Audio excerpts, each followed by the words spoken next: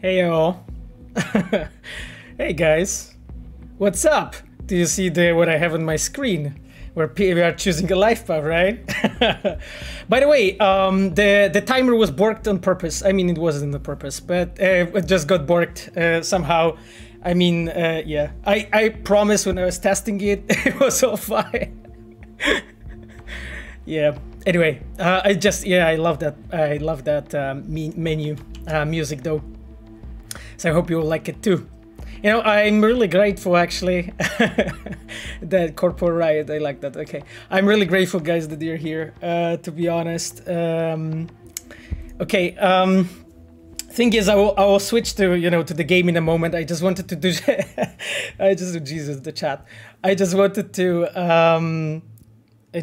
do the shout for our moderators actually, because we have like lots of reds right now on chat, but there's like few amazing people that are helping, and you know them, all of them.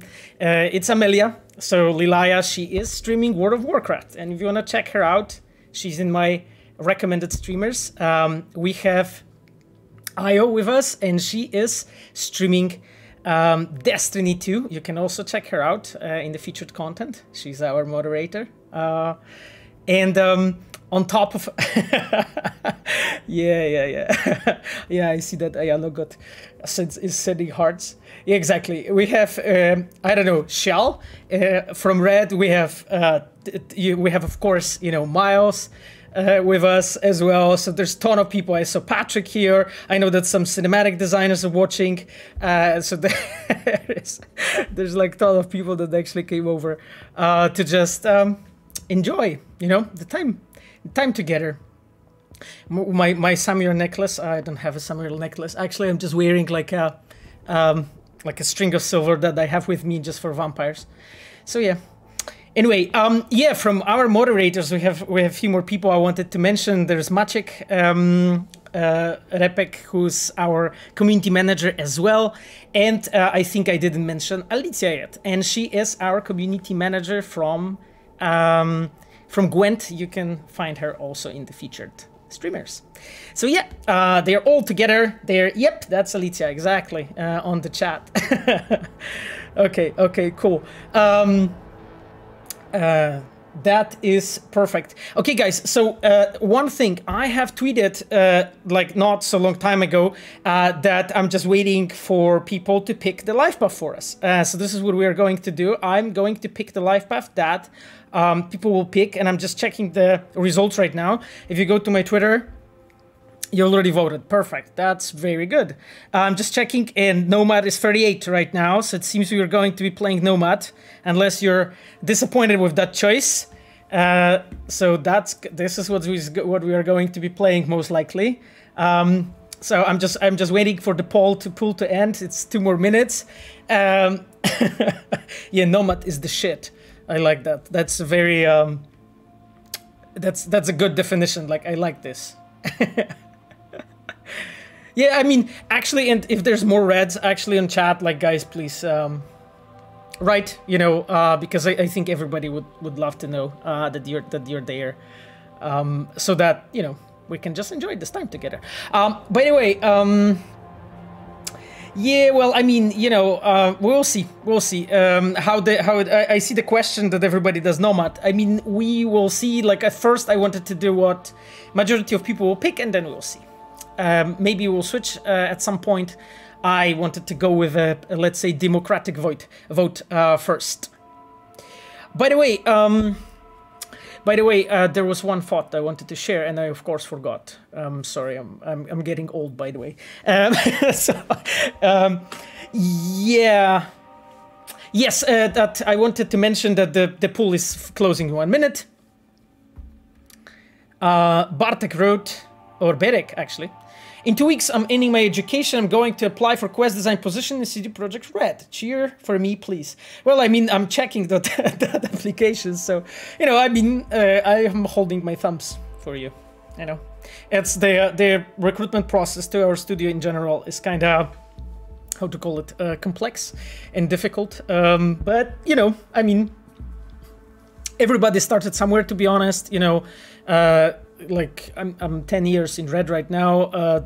You know, it wasn't easy. I think they rejected me 5 or 6 times, if I remember correctly. This is how long it. So they're like, who the fuck is this dude? Like, get the hell out of here. So yeah, but I'm very how to call it? I do not give up. So, you know, I didn't give up. Yeah, Lilaya, exactly. Him again. Yep, that was probably the reaction when they saw my CV. So yeah. 5 times is how long? Well, I mean, it was like I applied 5 times every half a year, I think. So it's been, I think, 4 or 5 years that I tried. Because I'm in the industry, like, I mean, industry is 16 years right now, right? Since I was 19, so because I'm 35 right now. And I'm 10 years in red. I've been doing like lots of like smaller indie games and so on and so on before I moved to AAA somewhere like 12, 13 years ago. Yeah. So that was my story, you know?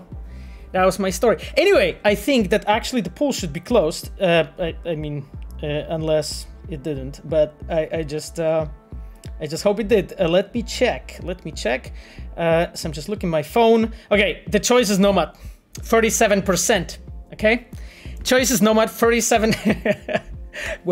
Okay, I'm not commending the game with Geralt with number 4 attached to it, by the way, because it appeared in the chat. I have no idea what you're talking about. Never heard of it. Yeah, I'm 35, not 45 though, but I would like to, you know, look young and be 45. Okay, let's play. You know, I'm switching to the mode where we can actually see the game. Right, I think that actually this one is better for this choice. Let's do this. So, at this point, we will be starting. I see that there are some questions. I have a question if I want to start an internship. But a few weeks ago, you probably signed someone, and right now it's only junior position 3. Is it possible to apply?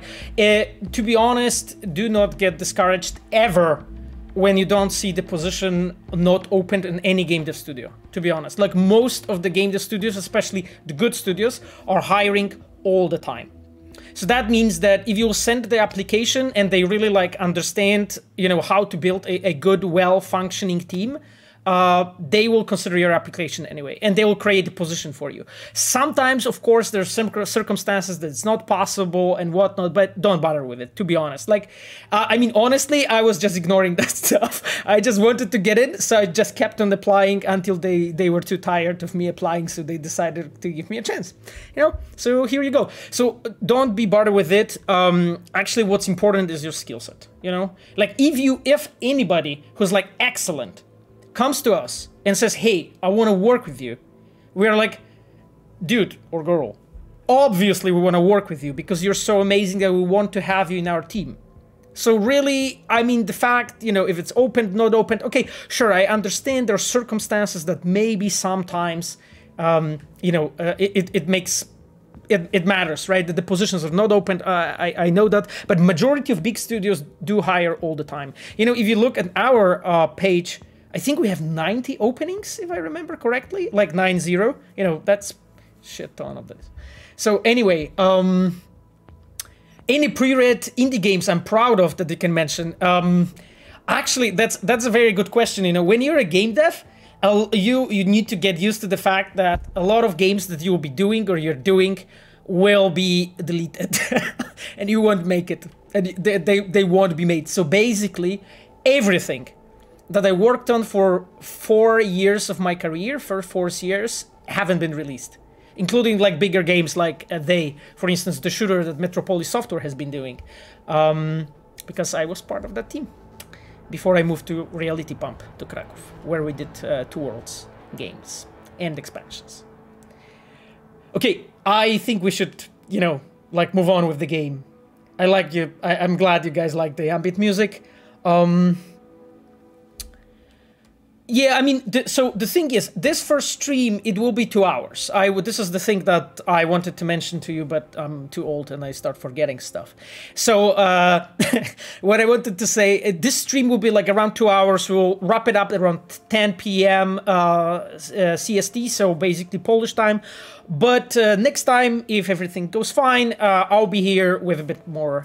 So hopefully we can do this really regularly, and I would love to actually bring more Reds in, because I know that there's amazing people that we can actually stream together and actually talk together to you about the game and so on, so that we can all learn. And but this is all future plans. Let's not talk about it yet.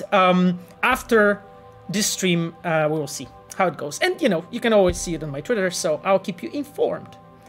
Liquid Wolf, hi. How many times I played Cyberpunk? I mean, I played it 4.5 years time every day, all the time. So it's kind of hard to count how many times. How many times I finished it from beginning till the end? I don't think I can even say that I finished it once, starting from very beginning till the very end on the same save. So I would love to actually do it right now with you. Okay, let's jump in. I think that is a healthy thing to do, because too much talking, it will be boring. Don't you prefer controller? I do prefer actually controller, but it's easier for me to look at the Twitch studio and streaming using keyboard mouse. I will be switching controllers sometimes. Thankfully in Cyberpunk it works well, that you can switch between those two, and it goes well. My favorite quest in Cyberpunk. I think that my favorite quests will be the Sinnerman, probably. Whole Judy storyline is incredible. I really like that. Those are probably quests that I like the most. But to be completely honest, we wouldn't really have, you know, that certain thing in the game at all if, you know, if I wouldn't like it, you know. Me or directors or like quest director and so on, if we wouldn't like it, it wouldn't be in the game, you know. So that's basically it. So if it landed in the game, to be honest, we most likely like that. But yeah, I mean, there's so many quests that I touch certain specific things, you know, and I won't mention, of course, the quest I worked on. As you see, we'll go, I think, with female first, because I really like our female voice actress. She's sorry. I'm V. So, I'm V. I'm V. Yeah, exactly. I really like her. Now, I really like to play with like darker skin tone. Actually, that's probably my most favorite one. So I'll go with this one. Skin type. Okay. Okay. Like so. I will, guys, show you like my most favorite hairstyle in the game. Not this one. Okay, that's not this one. This one is, yeah, I mean, it's decent hairstyle, you know, not having against, like, not having anything against that kind of hairstyle, but this is the, like, for me, the most absolute best hairstyle in a whole game, which is this one. I absolutely love this. I mean, just our character artists who are, like, specialized in hair, they just did like a fucking god's work just putting this together. Like, check it out. Like, it's amazing. I mean, honestly, I just love this hairstyle. So that's why I picked that one. But and now what kind of a ooh, that is really cool. Somehow I went instantly into pink, maybe blue. I mean, I'm looking at the blue, but the blue is it is kind of, I'm feeling it maybe like too stark contrast to the skin tone, for me, for my personal preference. I think I like this one slightly more. Like, we could try like those more crazy ones, because I guess I'm not gonna play like just a standard one. I would say I'm feeling this, to be honest. Yeah, I'm really, I really, one of my friends, by the way, she just messaged me saying that she did a dangles for this hair. Do you guys know what dangles are? Dangles are basically, technically speaking, everything the appearance of the character, that if you move the character and then like certain element on the character moves, and I'm not talking about penis right now, have that in mind. I'm talking about actual dangles, like strings, you know, like pieces of hair, you know, things like that, like add-ons on the characters. Those things are called dangles in the industry. At least this is how we call it. It's funny, so yeah. Anyway, let's move on. Let's move on because I'm just getting. You can't wait for the new content to come out. Okay, cool. No comment regarding this. There are many points throughout the story. Simcat downsized the significance due to time or second ending networks. Is there any chance that some such branches main story can be beefed up where appropriate? Overall, good job with the story. I mean, first of all, thank you for the compliment about good job with the story. You know, it's obviously a work of many people working actually, you know, together to pull that story off. So it's you know, it's basically our writers, our quest designers, our cinematic designers who build those beautiful scenes that you can see in the game, our open world team. All of those teams are actually building the narrative, but then, you know, all other departments like art specifically, even UI and post and music, you know, like our composers, it all comes together as a narrative. And I know that some of you are actually asking sometimes, you know, about stuff like, okay, you know, because it was just mentioned, the comment that I read, you know, that some things felt too short for you and so on. You know, the thing is that the production reality is for us that when you're like, you know, preparing the game and really like trying to just make sure that it's as best as it can be, we always need to pay attention to things like, okay, you know, how much budget we can spend, how much time we can spend on this thing. And believe me, like a version of Cyberpunk where content is actually like the highest quality, and I'm here talking about like narrative content, like quests and story and all that and scenes. This is the most important for us. So every time when you're actually like playing like a quest or something, I want to make sure that you will be given a quality entertainment and that you will get like a value for your time, basically. So that's why very often during the production, and I'm not talking about production of Cyberpunk here specifically, but just all the games, like I did 8 games or 7, I'm not really sure, I didn't count recently, but I think 8 games. And just every possible situation, it's always like this, that you have to make sure that the content you're planning to do for the game is reasonable, that you're actually doing it for the budget you have, and budget being like, let's say, 5 years of production, right? Because you guys don't want to wait 10 years for the next game, right? And so on. So that's the thing. We want to make sure that the content that you have in the game is good quality enough. And thing is that, you know, sometimes basically it results with situations like when we just play it and we're like, okay, this is way too much. We would have to like prolong the production, who knows how long, actually, to just like have it done well. And in the same time, I wanted to point out something important. You don't want your content to be diluted too much. You don't want like situation when, okay, like some threads, you know, and so on are prolonged too much, you know, some things are dragged too much, because it doesn't feel right. It doesn't feel good, you know, to play this.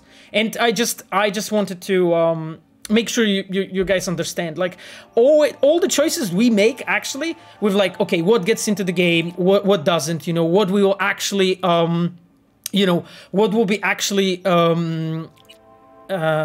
possibly like simplified or reduced, or what should be prolonged, or should be expanded. We always try to pay attention to what really works for that given for that given storyline, because the quality is the king, you know, is the important thing for me. And honestly, like when you look at the thing, like let's say a hypothetical situation, right? We end up with situation when we have like way more quests in the game, right? I don't know, 20 more hours, right? But they're way lower quality, right? Because we don't have time, or because we don't have a possibility to produce them, and so on. And then as an artist, I look at it and I'm like, well, I mean, you know, I really, you know, I want to make sure that our players, every time when they play the game, they feel like, okay, this is the next quest, and I can trust the quest team, and narrative teams that everything that is in the game is actually good, you know, what I'll play. And I want you guys to have that feeling and understand this, right? So imagine a situation when, like, you know, suddenly you have 20 more hours of content, right? But it's all diluted, long, and just boring. And you will feel bored. You will basically, like, seeing those two different versions, you'll say, okay, really, like, probably just more concise version, more focused would be better. Sorry that I'm not responding to the chat, but that was a long question I wanted to address. Jesus, guys, there's so much questions, so many questions. I'm sorry, I'm just picking out of random, but I really wanna, so we got the nails. I just wanna make sure that our nails are well adjusted to our character. I'm doing my best to build hair as I speak. Yeah, at this rate we'll actually be playing the game for 12 years. I mean, I'm sorry, I will speed it up a bit, but not too much. I mean, we don't want to go too crazy. But to be honest, it's just like, you know, conversation with you guys is, for me, the best part of it. Jesus, this is like way too strong. I need to find something that would be just feeling slightly. Actually, this might be the best one. Oh, the fire one. Do you guys feel like fire, actually, on this? I'm kind of feeling the fire here. By the way, the bra actually fits the hair. That's just an accident. I didn't know. Okay. Oh wow. Okay. I'll check. You know, some of the questions. Side quests in the game were just as good as The Witcher 3, if not better, due to questline stands. I mean, yeah, thank you. I mean, we obviously, you know, wanted to make sure that whatever we give you is good, and I'm glad you you like it. The thing is that what we have done with our side quests and what we are normally doing, I love this tattoo though. I think I'm staying with this. Like the important thing that we're always doing with, like, when we're crafting the stories and so on, as devs, we always try to make sure that we create as many different pitches for the quests. So basically, like a small synopsis. So basically 2-3 sentence descriptions what actually the quest is gonna be about, and you're like trying to create that meat, you know, okay, this is gonna be it. And then quest designers and also writers, cinematic designers, open world designers, all the departments, they provide like a interesting combination of ideas. And then basically the directors, primarily quest director and me, we're going through those and picking the ideas. And then we, of course, you know, consult with leadership from other departments to just make sure that we are doing like a good combination. This is the way how you actually get the good quality into the game. Okay, guys, I really need to speed up. Jesus, it's already 20 minutes past 8. Like, in this rate, we will make the character in this 2 hours. Okay, what we are gonna do?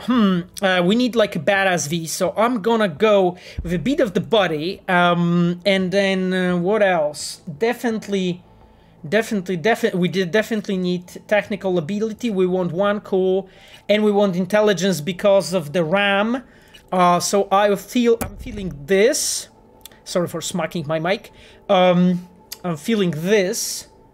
However, this might be better. I'm probably assigning like a complete noob, guys, right? Right now, tell me. Yeah, nice to see you too. Yeah. Wow. Okay. Like, you know, guys, the majority of you, okay, some of you, I recognize from your nicknames. This is insane, actually. I mean, I'm glad that you're all following us, being like the devs and so on.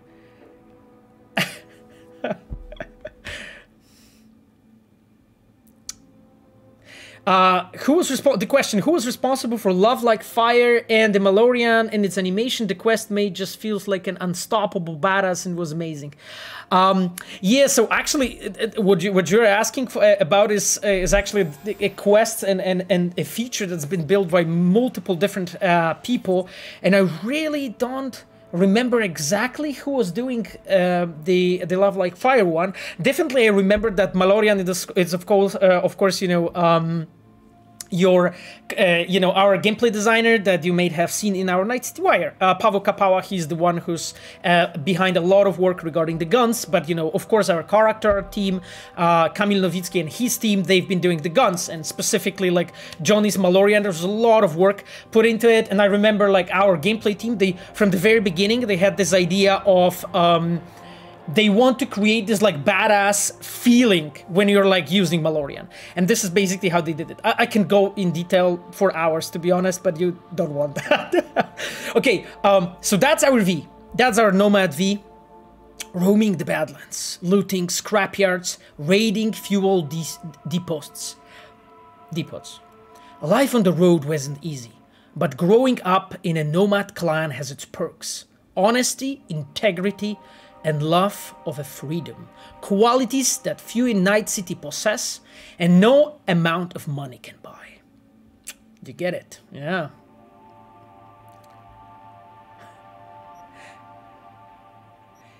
Okay, I think we are getting... okay, let's move on, because there's just so many... Bless the cinematic animators. Yes, bless them. I completely agree. They did a stellar job with this game. Hello, Pavel. I wanted to say I didn't play Cyberpunk yet. Much love to you. Thank you for all the love, and I hope you will play Cyberpunk at some point. And I'm sorry, but I'm spoiling some stuff, probably. Okay, we are in our badass garage. I hope you guys like our actually interactive mirrors. It was an idea our game director had. I think it's actually pretty cool to actually have it built like this. Jesus, I can even talk to you about this one shot for like in 1 hour probably. But I won't, because I don't want to torment you. Question, is Mr. Blue Eyes a Gantherodim? I'm not answering this question, because it's up to you to decide. You know, we have left enough clues for you to know. Question, do you remember who did the pickup quest? Well, I mean, it was me. So, I mean, with one important thing, the pickup quest was done by me. However, everything that I was doing, it was work built on the work of also other designers. For instance, one designer in my team, Sarah Grimmer. Sarah is one of my seniors. She has put a lot of work in that quest before I actually got it. So I would say it's a very much an effect of our work. Like I would say last 2.5, 3 years, it was my work, but I would say the groundwork, the beginning, and so on, that was what Sarah did. So praise her. Yeah, okay, I love that question. Do you think we came here for speedrunning? Please, we are here for TED Talks on individual scenes. I mean, you know, like, to be honest, regarding the scenes, there are so many more qualified people that could talk to you about this, like our cinematic designers that are so much better than me in this. So, okay, we here removed that. Said it was nothing serious when I came in. Bad. Said you were sure. Oh God, guys, this is happening! This is happening! We are playing the game! Another shop where they won't ask a lone nomad while she's hugging the border. Jesus, he's mean. Dude, what's up? He is mean like hell. Yeah, I mean, you know, we can talk a lot, you know, about like environmental storytelling in this scene. Like, look at this fucking garage. This is a masterpiece for me when it comes to telling the story of the place and of what actually you want to introduce the player to, right? Because we wanted to place you in a very small, limited space, so as a player, you'll be able to actually you will be able to, as a player, walk around, look around, and start slowly feeling that atmosphere, right? And just look around. Like, what environmental storytelling is, by the way, for people that maybe don't know it, it's the moment when it's the moment when it is telling the story through the location and the surroundings. And look, what is the story that this location tells us? Let's look around, right? So first of all, the guy has spare tires, right? Okay, cool. And he has a lot of tools, but then you can guess, okay, he's probably like a mechanic, right? And okay, there are things here. Okay, let's loot that water. That's cool. Okay, I saw the thing to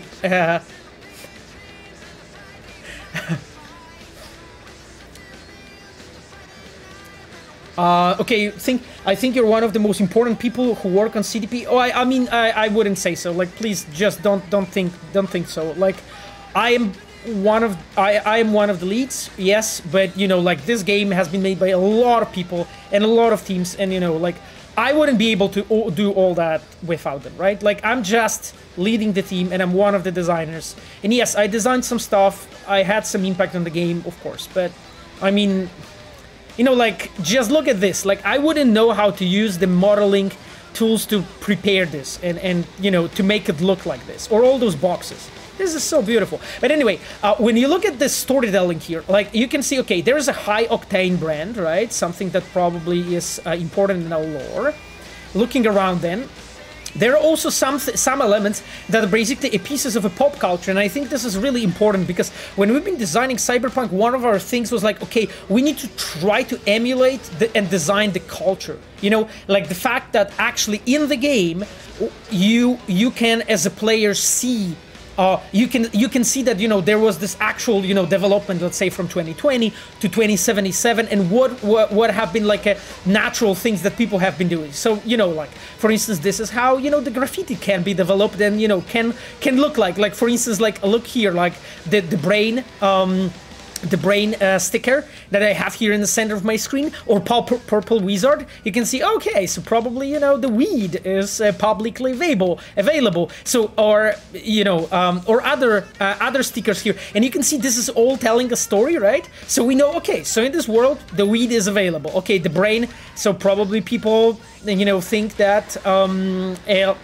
you know, you can speak, I guess, you know, think about some storytelling regarding this, like, for instance, you know, probably a lot of people think that you are what you eat in a way, and also that, you know, that your brain is sort of has a similar structure as this, or, you know, like the way it looks, it's similar, or you know, that your brain is actually filled with something that was pre-packaged and produced and prepared for you, so basically that your thoughts are not your own, and so on. So do you get it, what I mean when I say that basically the stickers and like element like that tells a story in the game? This is what I mean. And I mean, don't even you know, don't even let me to get into the other things here, but it's just really excellent to just go over this and let's look at it, like how our environment art team like looked at it, and they are actually storytellers too, right? They looked at it and they were like, okay, what we can do right here, like what story this poster tells, right? The focus one. What is the story here? Like, you see the dude who is most likely highly augmented, right? So this is, in a way, some kind of an advertisement, you can say, or something that emphasizes in the culture the fact that, you know, like, you should be, that, you know, you can achieve that focus using, you know, in all other artificial means. You can see this red blink in his eye, right? And I mean, I don't want to go much into details here, but I just want you to start like seeing those things and start thinking about those. Or like here, right?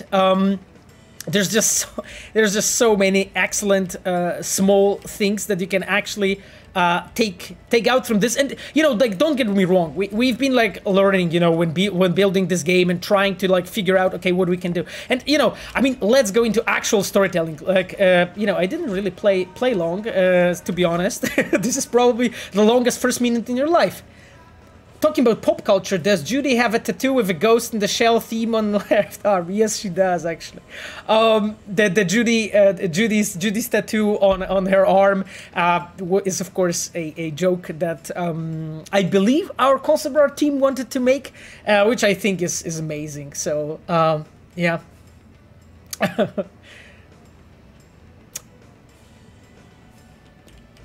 Okay, I'm just trying to like keep up with the chat, but it's good that the chat is slowed down because god damn it, I wouldn't be able to, you know, to do this. Anyway, let's go into actually some other elements, like, you know, you have Conquer here, right?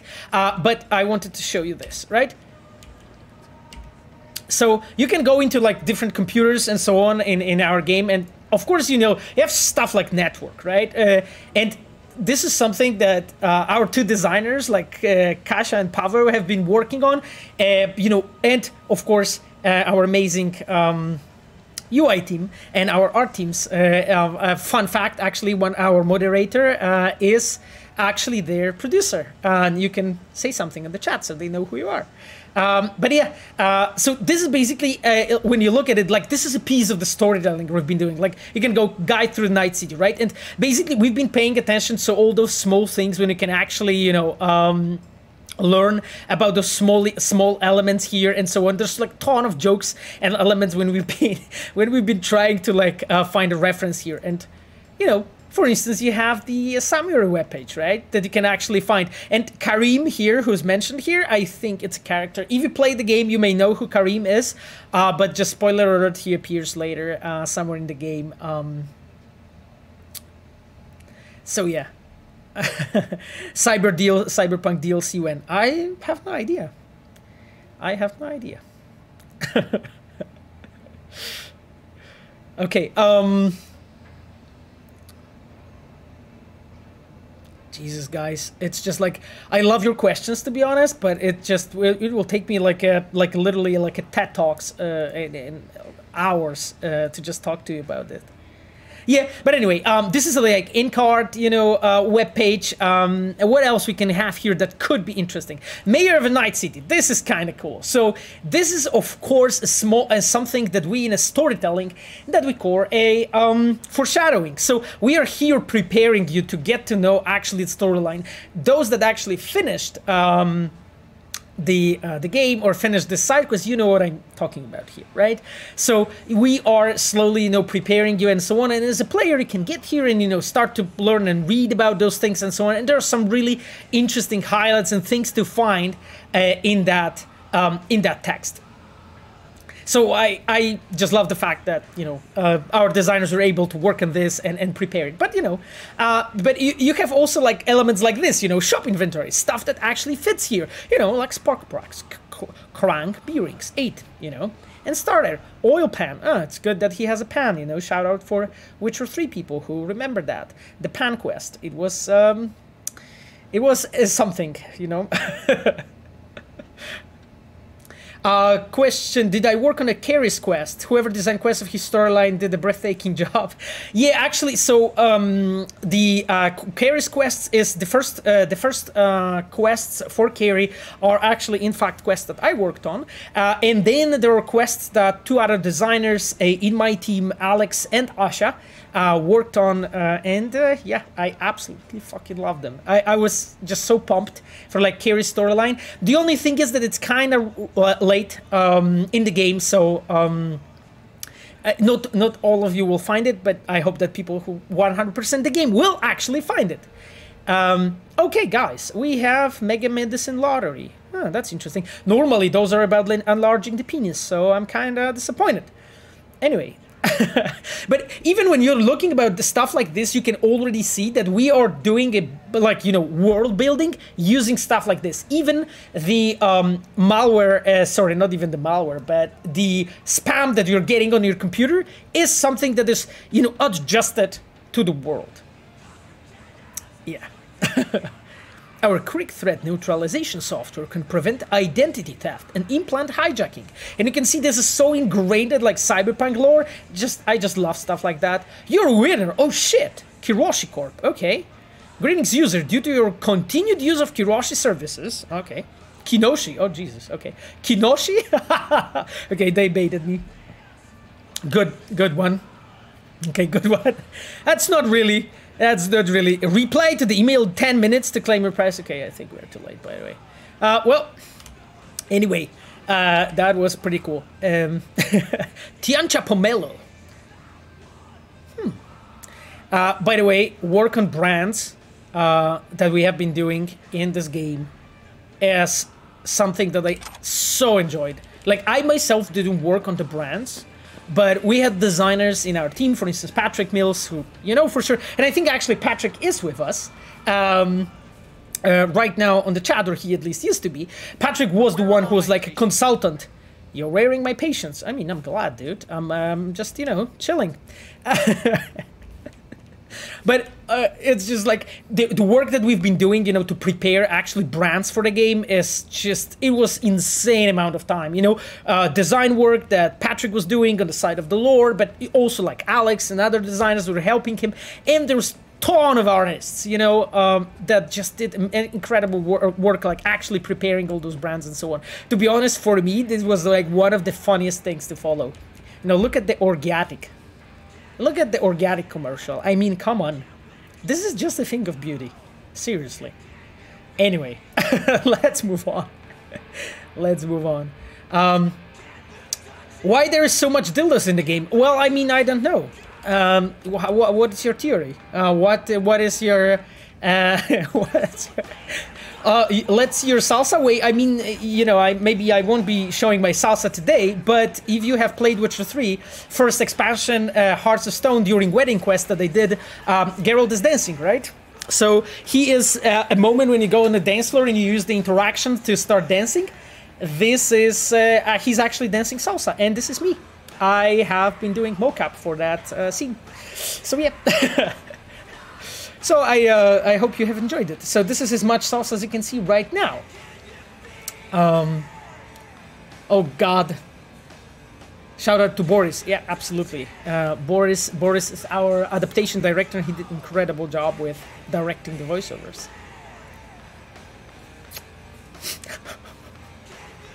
You know, I don't have all day. Oh shit, okay. I mean, he doesn't have all day. Actually, frankly, we don't too. You know, so let's move. Let's move on. Okay, check engine. Step aside. I'm going to pay you what we agreed. Okay. I'm gonna pay you what we agreed. Not one anymore.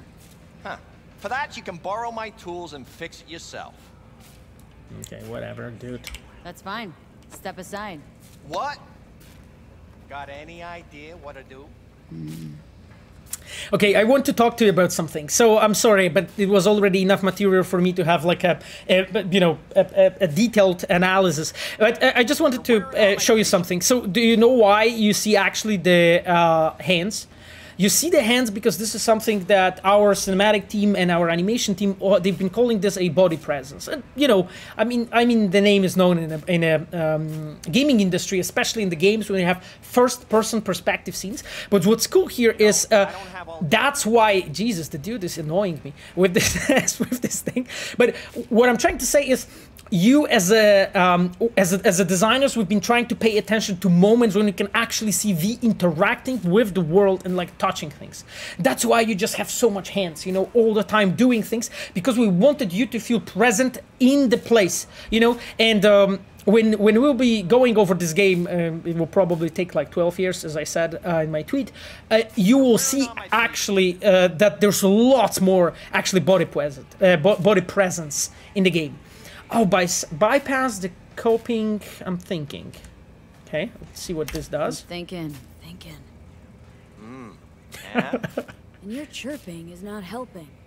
Right, do not interrupt I'm gonna me. bypass the coupling and break a hot wire.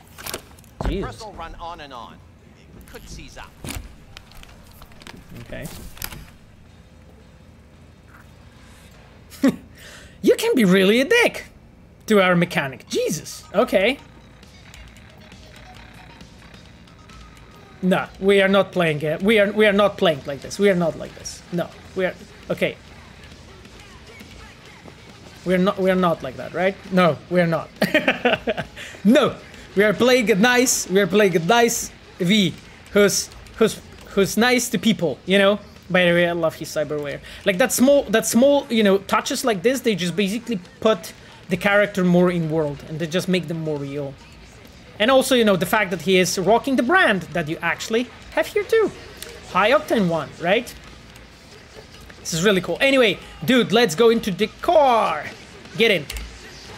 Another situation, body presence, right? You get into the thing, you see all the time your character, hand on the wheel. By the way, the dog is awesome. I just love that. Okay, let's start the engine. It's like I was telling you. By the way, just this interior. I'm sorry, guys. I don't want to like sound that I'm just, but it's just like this is a work of our vehicle artist. Fucking hell, this is just so awesome. Wow. Anyway, sorry. Like, you know, it's so cool because like normally when I play or when we were doing the reviews and so on, or when I play test the game, I actually don't have that much time, and right now I have all the time in the world, so I can actually look at stuff and be like, you know, and just enjoy it and just see all those details. Huh. Connect to radio station. I'm looking for someone. Jackie Wells. Maybe. That was actually a really cool thing, though. That it was done here just a moment ago. You're wearing on my patience now. Okay, I'm just trying to read some of the comments. I'm sorry, but you guys are incredible. I have to say so, and I really appreciate your comments. You're awesome. Okay, anyway, moving on. So I wanted to show you something. Look what happens. I'm asking this question. I'm looking for someone. Jackie Wells. Maybe. This is a really awesome thing that our cinematic designers are doing, and I know this is a small thing, right? I'm just like trying to show us our toolbox, kind of what we are using. Like I have asked the question, right? For someone. And the dude, he doesn't really answer, like he doesn't go into like a lengthy explanation or whatever, but it's basically our cinematic designers working with our artists, and they're like, you know what, actually, you know, he doesn't have to say anything. He can just do the gesture and prepare this. This is such a small thing, but our cinematic team and cinematic designers have been paying attention to those things to just make sure that those people are alive. Because in real world, not everybody is like rambling all the time. They are not like me, right? Not everybody is like me to just like talk shit all the time. So they basically, people just sometimes simply nod, and that's enough, right? And this is so cool. And I mean, I love that because like not that many games do it, and I just love the fact that you know, our cinematic team was able to actually pull it off. It's really cool. Okay, let's connect. Let's connect. Okay, we have a lot of cables. On this heap don't seem like it packs a punch. Not liable to hear much. You don't say. Uh-huh. And this is another element that I want to talk to you about. Didn't know you had a customer. Rolled in a few hours past. I thought she'd at least called in to you. Don't you sweat it, Mike. We're gonna hash it out. Yeah, this is something that we call staging. What you just saw. Don't you know you owe the sheriff a word when you pay his town a visit? To tell him what's brought you here. Jesus, Maybe even over a cup of coffee. Okay, I mean, I'm sorry, I shouldn't be like nerding so much on those things, but you know, like I'm a game dev, right? And it just like stuff like that just makes me I love this. So look what happened. Because I'm sitting behind a car and we are in a first person. Okay, dude, like I'm streaming, so please don't talk to me for a moment.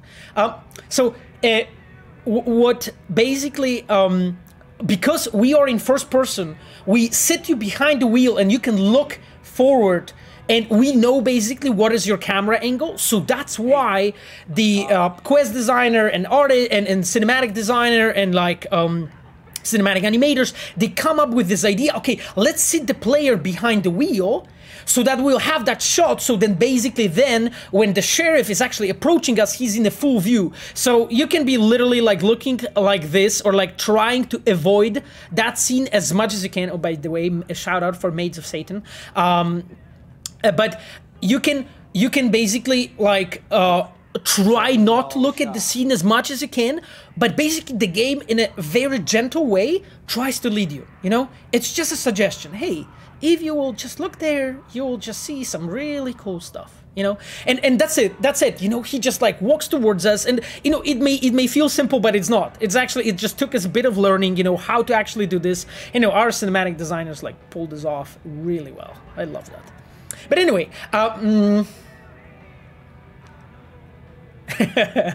when you play the first time, you thought he's gonna kill you.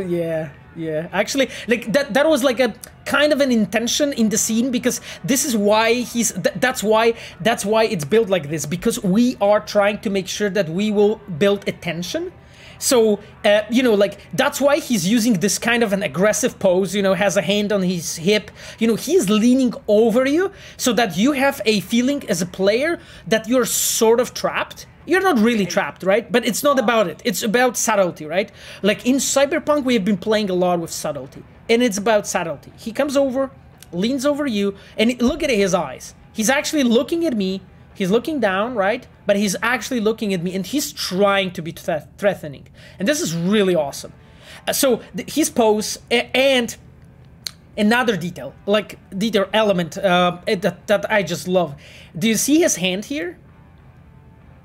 What we are trying to do here, we are always trying to make sure that you know as a player that this is a cyberpunk world. And the way we are trying to tell that story is on many different levels. And one of the levels is pointing out to you important elements on your screen so that as a player, you can start seeing slowly being like, oh wait, okay, so actually sheriffs in this world, they wear this fucking badass like gorilla arms or like augmented palm. Like I think it's just a I think it's a grip. This is how it's called. But yeah, and you can see all the augmentations and so on in that moment when you have a close-up, you know, and the fact that he's leaning and his hand is visible, like there was just a few subtle things that happened here, but they actually all work together to create that feeling. Question, is it difficult for you not to talk about next games? I mean, I'm not gonna talk about next games because we're playing Cyberpunk today. Yeah, there's a question about the camera attached to his hat. Yeah, correct. That's also another thing. It's basically like a spin or an idea our character, our team had, I believe, to just like show, okay, this is how in the future that could look like. Like right now we have already cops wearing the cameras. A lot of them actually have to wear them all the time and even have them on all the time and so on. So this is just, we are just playing with that trope. Any plans to add more music to the game? I mean, I won't be talking more about the plans about the game. I'm focusing on what we have done, okay? And when we will actually know about stuff that we want to do, we will tell you guys. You can be assured, like, you will be the first to find out. Is it hard not to mention DLC right now? Well, I mean, you know, I'm not mentioning DLC because I don't know anything about it. So, that's fine.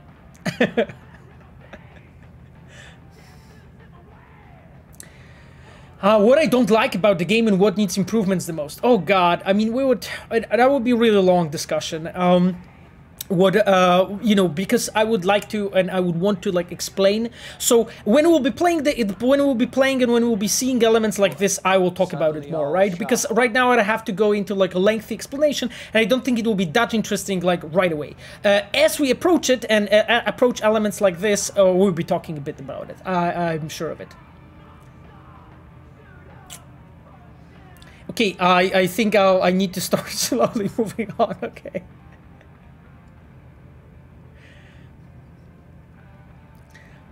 Shout out to CP77G Gongs.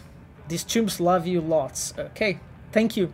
Thank you, chumps. I love you too. I mean, I'm really, you know, I don't know really what I did to be, you know, to get that love, but I mean, thank you. You know, I'm hope you guys enjoying Cyberpunk. That's really most important thing for me.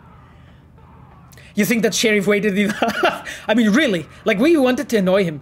I just also like, did you guys see the smirk on his face? That guy. Okay, anyway. Hey, I'm talking to you. I mean, you were technically not talking. You were just quiet, so, you know, it's fine.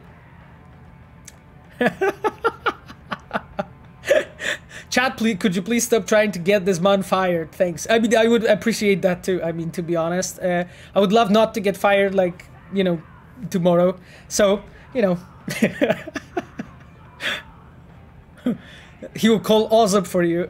Yeah, I mean, it could be. I hope you guys know who Ozub is.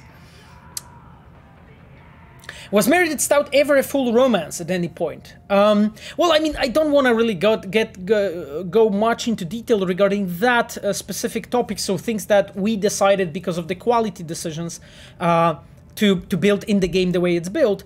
But definitely, like, the way it's done in the game, it was intended. So that's the way, because the Meredith Stout is also the character that I had the pleasure to work on, and you know, I don't want to spoil, but the scene with hair, the very specific one where you find also the very specific weapon, is also something that I did because I'm a, you know, a very I have a very specific taste. It seems. I just wanted to do something cool with this character. But yes, I mean, if you think about like actually Meredith Stout, why she's built like this, that was my intention. The cinematic designer that I worked with on this, Michał Brzeźniak, and writer Tomek Marchewka, we were all on the same page regarding like our vision that this is how we wanted to show Stout at that point. And you need to think like, okay, why she is actually depicted like this. Like in our understanding, in my perspective, she wouldn't really fit. She wouldn't really, like a full really romance wouldn't really work for her because she's not that kind of character. And you know, like I left lots of different, you know, how to say it, breadcrumbs for you to know why it's not done like this. So we are always trying to, in a way, telegraph to you as a player, okay, why certain things like done like that, and so you know, I can't imagine you going for like a picnic, you know, outside of a town with Stout, because that would be out of character for her. Right? Of course, you know, we could come up with something really cool, you know, that she could do. But that's not the thing. You know, she wouldn't like romance you in that way. And that was an important thing for that character. So just always remember who the character is, you know, like doing stuff that is like outlandish for that person may feel like a good idea, but it's not. Anyway, why didn't you want to put Siri in the game? I don't know. I can't say much more about this. There are some tropes, you know. So this is more Pavel Sasko stream with Cyberpunk illustrations. You guys are cracking me up. I'm moving on. Okay. No need to worry, I won't be. Let's move on. Didn't answer my question now, did you? Yeah, I mean, Name's Andrew Jones. Probably heard of me. I mean, I didn't really. Okay. Served in Spec Ops during the last war. Silver Shoguns? Ring any bells? Oh, Jesus. Okay, let's not piss him off. Don't like to get along, do you? I mean, we're playing nice V, right? Like nice, civilized. That Nomad vehicle? Might have expected that. You can see that he's doing the threatening poses all the time, right? You can see that, right? Like right now, when you have this, like you can see that whatever he is doing stuff to make you feel uneasy. And also, one excellent thing that you can see in that scene is also like the fact that when you were who messed with his breakfast. Yeah, I mean, the thing is that what you can see here is like, as a player, I can decide not to actually answer the question and to pick like a safer option as such. And this is something we came up when we were like creating lots of different prototypes for the game, you know, to just like show, you know, what we could use, you know, what we can do in the scenes. And that was one of the things I think our cinematic designers proposed to actually try that. And then we have found a way how to do it well. And I think there are some scenes, especially like, for instance, that one was a good example where it works kind of well, I have to say. Okay, oh, Jesus. What? Suddenly all shy? Ah, don't know if anyone in the chat played Mafia 3, but the sheriff's voiceover also voiced the big bad in Mafia 3. Ah, here you go. I didn't know that. Huh. Yeah, you can learn some stuff. Yeah. Oh, there's also Philip, guys, on the chat, by the way. I just saw him. Philip is our quest design coordinator, our senior, and my pal in the team. And he did plenty of quests for the game. Okay, you know, I'm just, I could spend like hours just looking at you guys. Drink some water. You know, I have something, you know. By the way, a Witcher 3 mug, you know, for those who remember. We actually got them as devs for the, in our collector's editions, Hey, I believe. I'm talking to you. That guy, he just, yeah. So, you guys drink too, by the way. Question is that vodka? Well, I mean, it's not vodka.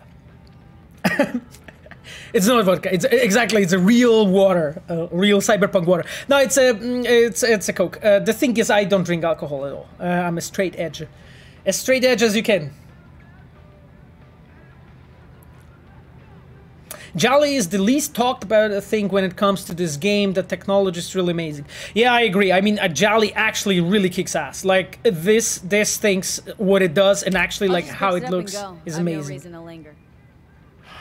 No, you sure shit don't. Look at this guy's face. Nothing boils my blood like a fucking stray. He's just doing. Pitch camp? He's just doing weirder shit with his face than me. Yeah, exactly. There's a shout out to Philip. Love your work on The Witcher. Yeah, actually, Philip did some really cool stuff. You could see his quest in second expansion pack in Blood and Wine, the Smith Knight, the story about the lady who has one curse that gives her feathers. I don't want to spoil more, but you know which one, the lengthy one. Hey, I'm talking to you. Are every single scene animated with mocap? Yes, even the minor ones. Absolutely. Absolutely. Absolutely.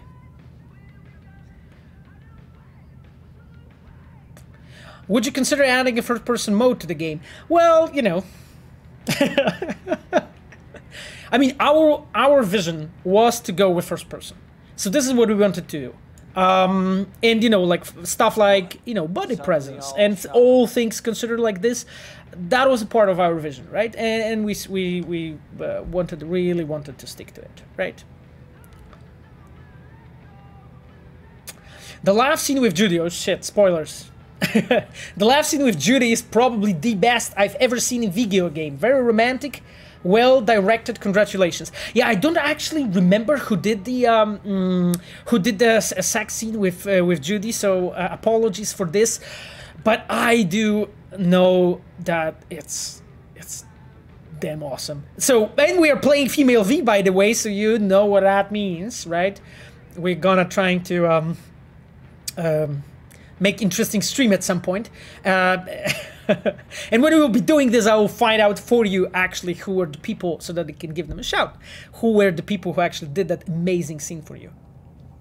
Pavel sending you love from Czech Republic. Thank you. Hey, I'm talking to you.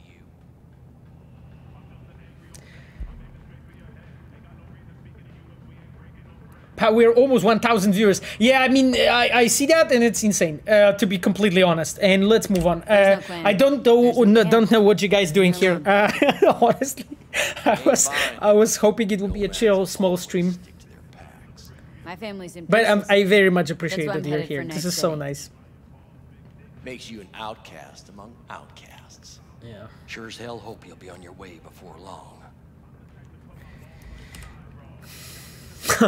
You're a real hospitable bunch. This is a I good heard one. this place was famous for its hospitality.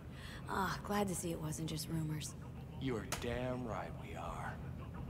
When people come along who know how to behave. Okay. Let's saw a broadcast try from to move comms on. tower on my way in. My antenna's down and I need to radio someone. What you need's to hightail it out of here without another word.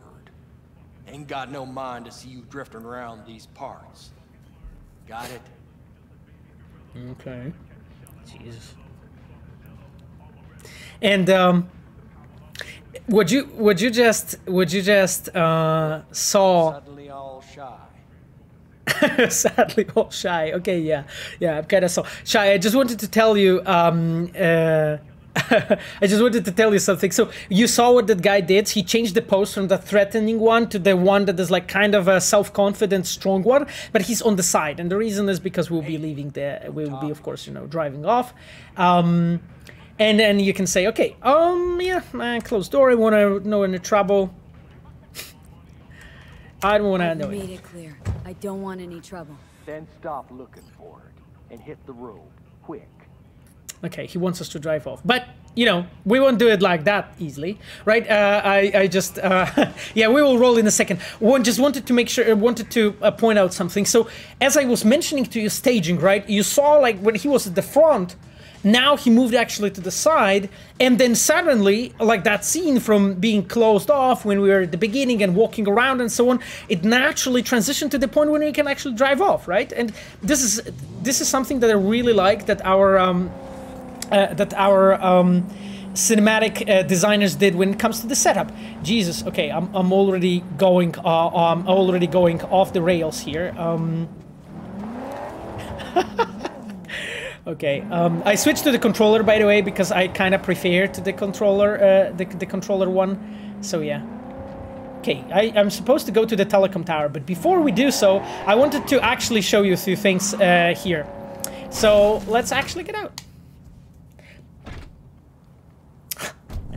By the way, small detail that maybe you have just realized, I parked like a sloppy driver, and you can see here like I couldn't get out. So what V did, well, she switched, right? I used the button to actually go left, and she decided, wait, the door's blocked. Holy shit! I'm switching to the right one. Just a small touch. I like that. I like that small feature. Anyway, just wanted to show you like a few things, right? So here's basically that. You can see some things, you know, after we have actually changed. You can go to the sheriff. I told you to disappear. Now don't test my patience. Sorry, but he is amazing. Just an amazing character. What up, boy? Not a talkative one, right? Now, do you see what the scene is doing, actually? I just wanted to ask you. Do you see what the scene is doing? It's telling the story. You know? And that scene is telling a story. And it's a super simple one. But it's basically like... You can see how simple and small the things can be actually in the world to just make them feel that they match and work. And you can see, yeah, I mean, there's a question what kid is sniffing. I don't know. Do I play with ray tracing? No, because my computer is too weak. I have actually pretty like maybe not weak, but how to say it, modest rig. So no, this is no RTX actually.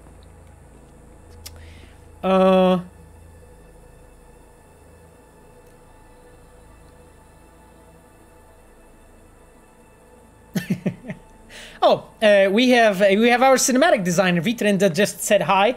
Pavo is in our cinematic team. He did lots of scenes. And Pavo, by the way, there was a shout out to you to Carrie's scene, you know. So yes, I did switch to the controller. It's just like a bit more, a bit easier for me to steer. There's so many reds on the chat right now. Jesus. Yeah, so another person, Eskil, is also the member of the red team. And of course, Banan, you know, he is taking care of our events. And he's a Swiss knife in our studio. Jesus, okay, we have so many Pavos. Let's move on. So I was showing you this small bit here, but there's lots more going on. There we are. And the 6th Street jarheads walk in. 5 of them. Shit, they found you? Fuck knows if they were looking or if it was just a coincidence. What happened? We hauled ass out through the kitchen. Wouldn't be here otherwise. So just like a small, you know, small community scene that you can see, and you know, after when they basically comment on things that are important in the lore, you know, they were talking about 6th Street and whatnot, you know. And then, you know, the dude went and he's just fixing his Mai, or basically checking his Mai. I mean, dude, your car is in a fucking terrible state. Even though it's kind of charming, to be honest, to drive such a tin can. But yeah, Mai, yeah.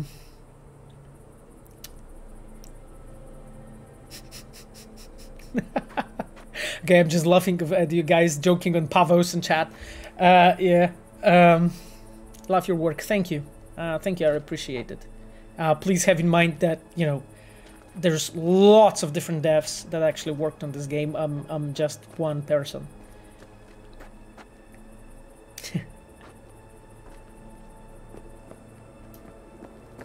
Okay. Anyway, let's check out some other stuff. Who do we have here? Such an interesting person. No? Okay, let's see what it blows. It blows. Oh, god damn it. It does? Okay. I mean, clearly does. Okay. let's see this dude. What's up? Important that you're good. Okay, I mean, you know, I'm glad, definitely. Let's look around and see basically what are cool like storytelling bits we have here. Okay, so like a place that you would normally see in a small like American suburb city, Wicked Tires Auto Shop. Okay, what's up? Playing that cards, yo. Dude, that metal hands. By the way, you can see here basically a piece of cyberware that is a part of like an entropy, and those it's interesting. It's basically one of our artistic styles, and basically the entropic elements are all of those that are used by poor people, so people that can't really afford it. But you can see here, this guy actually has a bit better hand, even though it's kind of more rusty, you know. But you know, he can actually afford this. Interesting. Okay, and this dude is clearly looking at his cards. But you can see basically here how using very small scenes like this, you can actually build a storytelling in your game, right?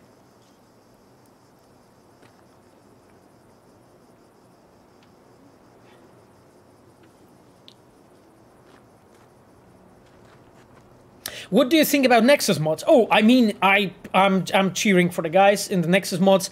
To be honest, like in our game, there's so many different. In our studio, there's so many modders actually that have been like hired by us. In my team, even I have like 4 or 5 modders at this point. People who have been modding Witcher 3, and I think modding is an excellent way to get into the game dev industry. And yeah, I absolutely love mods, and I cheer for the guys in Nexus mods. I hope they and I just always check what they are actually preparing and so on. And it's really cool, you know, to see your game receiving some kind of a mod. This is a really cool storytelling piece, actually. You probably know about this or not, but basically like the gangs have been marking their terrain like this, throwing basically shoes on a high voltage lines, so lanes like this, but also for instance a basketball courts and so on. So this is just another piece of the storytelling, right? Hey bro, what up? How's the shakashuka doing? Or, you know, whatever you're cooking there. Just a pity it's not a meat, man. Yeah, I know. What do I say? I mean, I don't know what you say, but it's clearly you clearly don't have to say much. Okay, let's check. Nomads for the thick-skinned. Okay. Now, another piece of storytelling that we have in the game is, of course, the shards. And I personally love the shards. I think we have around 600 of them that are unique. I think that was the number that at the end we ended up with, and I'm talking on about shards like even without including like emails and so on. So basically all those like written text that you can find, which is like quite a bit actually. Nomads for the thick skin. Okay, the matter's simple. Whatever you read or hear about the nomads in the city media doesn't hold an ounce of water. The biggest lie bandied around is that being a nomad is a job.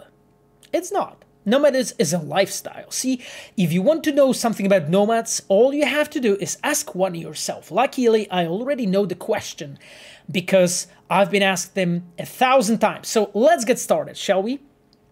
And you can see that this actually shard has been placed here not because of a reason, right? We have placed it here because we wanted to make sure that we are introducing you slowly to all the elements of the lore and so on, right? This piece is basically telling the story, right? It's telling the story, and its goal is to make you feel like a nomad. And quest designers that and level designers that have been working on the locations, you know, for a certain quest, we have done a conscious work of like going over the locations and making sure that all the shards are placed in a way that they will give you as a player additional background. is you or your team's writing the shards? Did Mike himself also contribute?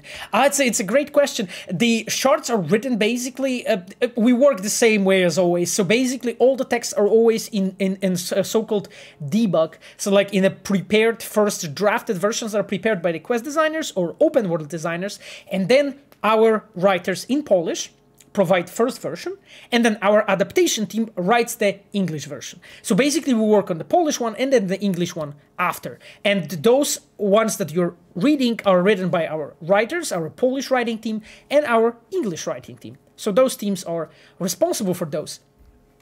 And the question was, did Mike himself also contributed? I mean, Mike was the one that we've been consulting with. You know, actually, like I mentioned a few times, our designer, Patrick. Patrick is one of our seniors. He has been in close contact with Talsorian. And of course, you know, Mike has been consulted on many matters. I'm not aware of him writing any of those directly, but he was definitely consulted regarding like lore topics. Oh, and we have also Altered Cyborg. Okay, yeah, she is. This is our graphic designer from Red. I'm glad to see you. Hello from India, Pavo. Jesus, what time is in India, man? What are some inspirations into as a quest designer? I mean, pretty much all the cultural things that you can find, you know, all kinds of culture, all kinds of things that you can consume as a culture, you know, like for instance, right now, I'm just finishing up The Polar, a comic book by Victor Santos. I'm reading right now the 4th volume, which is an excellent comic book. It's actually really highly regarded from DC Comics. And just before I have finished all our Cyberpunk comic books, the story about Nadia, who's member of a trauma team. Really cool one though. Really cool one. I was actually really enjoying it. So it's just like I always 1 a.m. in India. Okay, cool. It's not too bad. Could be worse. I would say. Could be worse.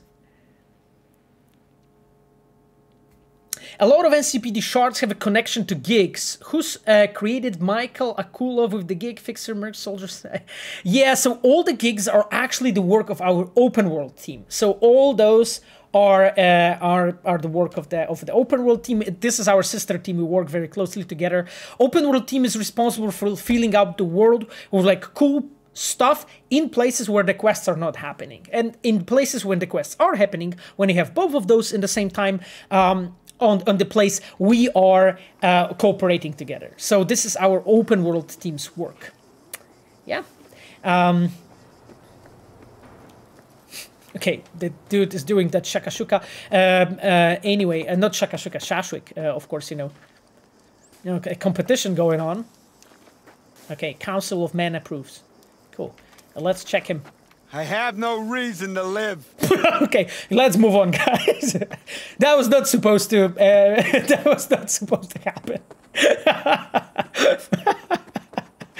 No, what the hell? What the hell was that?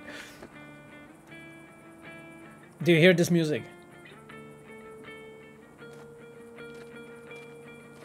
Damn. I just love this music. Let's enjoy. Oh, hey!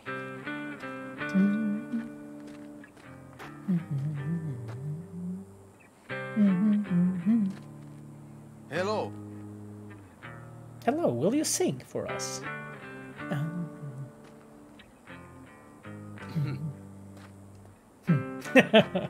Okay, I mean, your repertoire is not really big.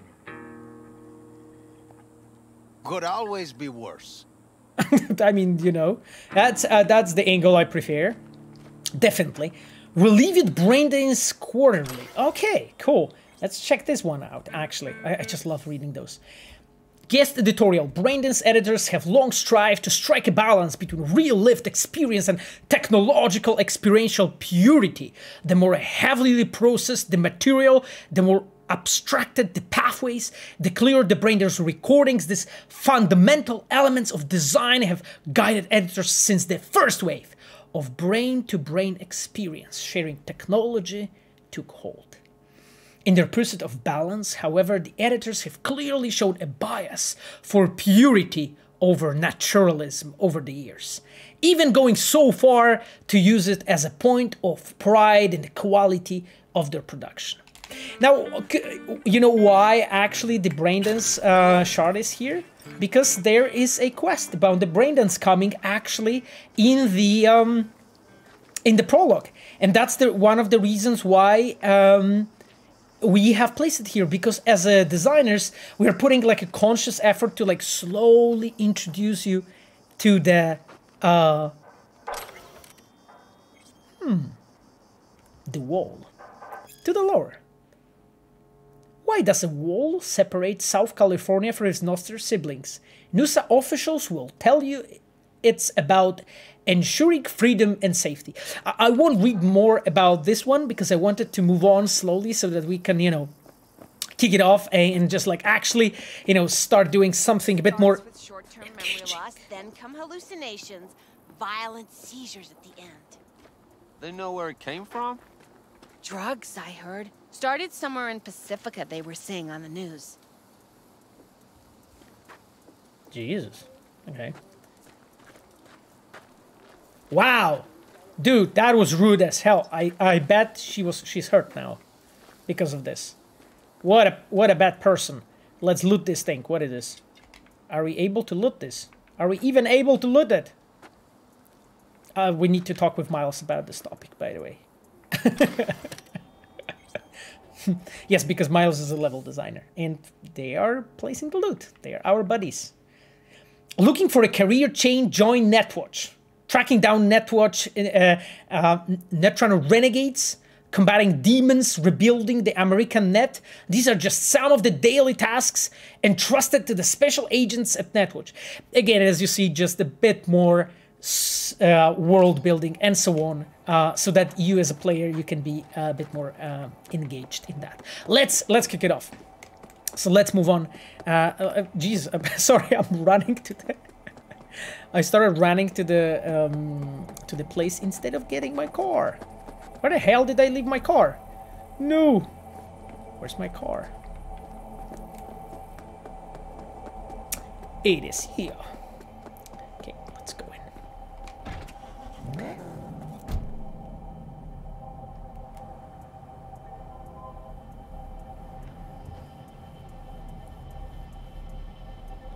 Is it coincidence that the Netwatch advertisement is placed in each Life Path prologue? I'm not sure if it is placed in each, but we have tried to be consistent. That's true, actually. Okay, I'm sorry. No. Nope, let's go. This, I'm not seeing this as a...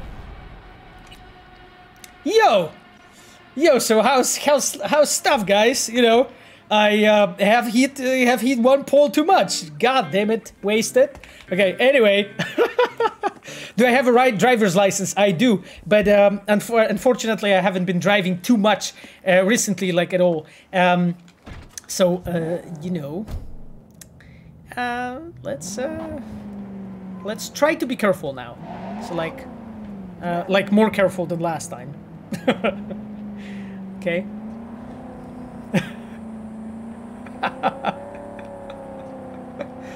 Yeah. Okay, let's move on. Okay, they're talking there, whatever. Let's go to Telecom Tower. Did you guys try to destroy cactus, by the way? It's one of my favorite things to do here always when I drive. I love this moment, by the way, on here on the Badlands. Huh. That hasn't been that far, though. You know, let's go. This is so cool, by the way. I never have like time to just like sit down and just enjoy it and just look at it like this. Villafort. Dude, somebody destroyed you. Okay, anyway. The other way. You love destroying the cactus, yeah? Exactly.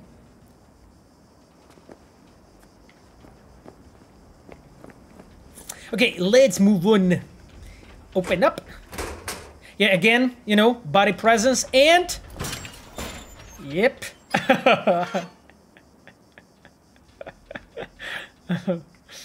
Okay. Okay. Now, as you see, you know, it's a huge, like, a lot of just the storytelling and so on. No, I'm going back. I'm going for following the thing. I just love it. Like, this dude, by the way, he's just so cool. It's one of our comic book characters, kind of, like, not comic book characters. Sorry, it's our cartoon character. So basically, you know, like in like a world of Cyberpunk, when we were working on the brands and so on, that was one of the dudes like we consciously created. You know, like a dude whose head is made out of a you know, glove that has been like blown up by somebody, like pumped up. You know, interesting. Okay, they have a lot of cables here. Okay, let's move on. Climb the telecom tower and locate the control box. Okay, let's go.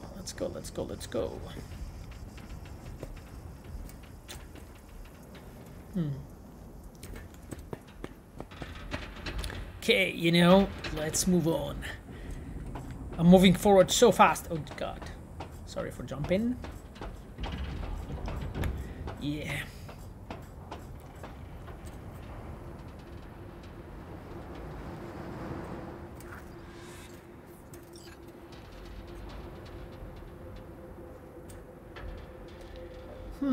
Taking photos. Interesting. So, do you guys think we should do it? Like, you know, I mean, it is definitely like one of the cooler things to do. Of course, you know, I don't want to like spend too much time in it because it's just we will spend just hours doing this. But I just really enjoy. I just really enjoy this mode, sort of. Let's go to poses. Ha! You know, look how badass our V is. Let's go action. Okay. Cover shot. Whoa. Okay. Uh-oh. Okay, that was kind of cool.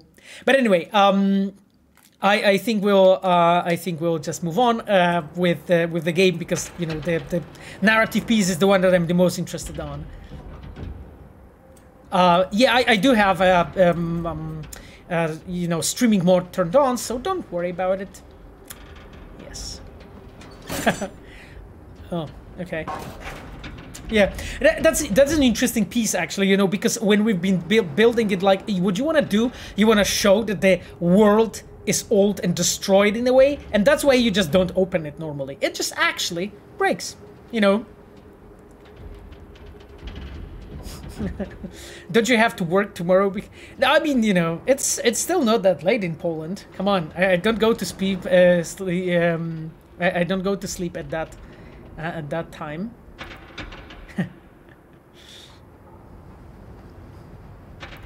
Okay, let's connect to the station.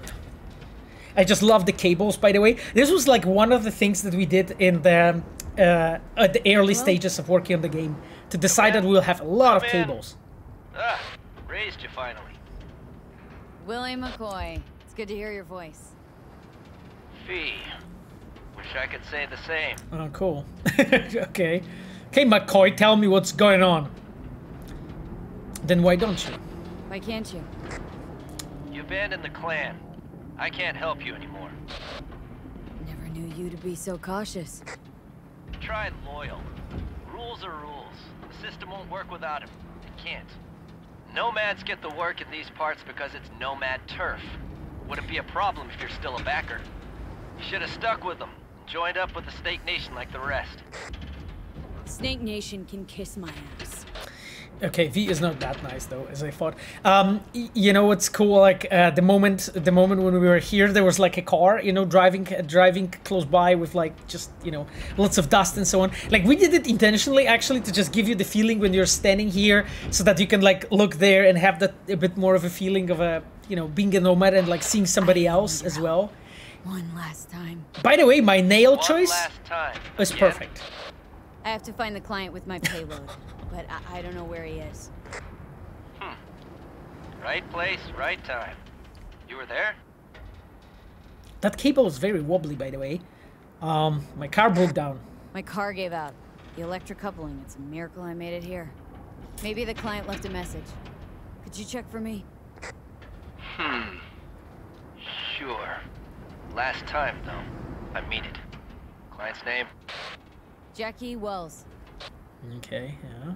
Let's look for Jackie. Huh. Actually left a message. He's waiting on a farm. Flicking you the geoloc data. Huh. Thanks, Willie. I owe you one. So Jackie turns do. Jackie waits for Don't get waits for yourself us. killed. Okay. Cool. And don't call again.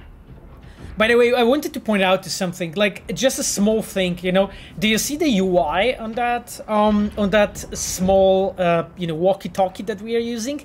Yeah, that's basically our UI team actually like preparing those things customly for us. Our moderator today is their producer. Yeah, Ayano, she is with us. And yeah, she's actually producing these badasses that make all those amazing elements. Like, actually, UI has been really important for us in Cyberpunk because we are telling the story through the UI, and you will see so many times throughout the game when UI is used as an element to tell you the story. And I will actually like many times point you out that element, you know, when there will be something coming up regarding this. Okay, then, cool. So we know that we can go. Let's no, I don't wanna break my neck going down, because I already died in the stream, like literally in the first minute of the game. Okay, let's go. Return to the car. Okay, anyway, sorry. Love the atmosphere here.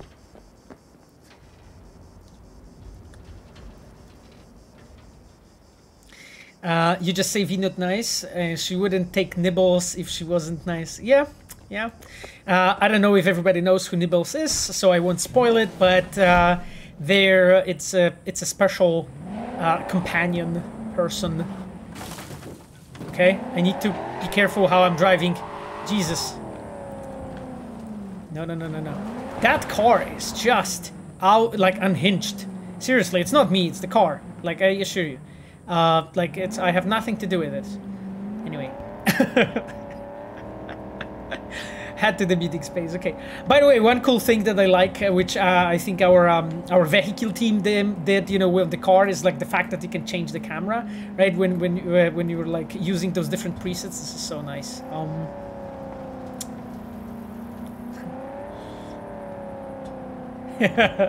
Yeah, of course it's the car. Yeah, I mean, exactly. Like, I'm not driving that often because I need to be alive to make games, you know. So that's the reason, you know. Hey, Pavel, it's Adam Badowski. You can come later to work. You stream. Yeah, Banam is winding me up. Anyway, I mean, it would be really cool if Adam would be here. To be honest, like.